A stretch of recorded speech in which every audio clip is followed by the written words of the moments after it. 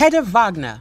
Ukraine's counter-offensive will be quite serious. Ukraine's counter-offensive will be quite serious, head of Russia's Wagner mercenary force Yevgeny Prigozhin said. According to him, Ukraine will start counter-offensive operations in about a week. Ukraine has recruited up to 400,000 personnel for a future counter-offensive and will attack in about a week. The armed forces of Ukraine shouldn't be underestimated. According to Prigozhin, the Russian media is making a mistake by trying to calm the local population. You cannot hide the problems. The enemy is serious and well prepared. If today Ukraine reaches the borders of Russia, the situation will change. We cannot allow it. It should be noted that earlier President Volodymyr Zelenski announced that the Ukrainian army was preparing for a counter-offensive operation. Ukrainian Defense Minister Oleksiy Reznikov said that counter-offensive operations could begin in April to May. It should be recalled that the US Secretary of State Antony Blinken confirmed that Ukraine was preparing for a counter-offensive operation and said that it would support Kiev.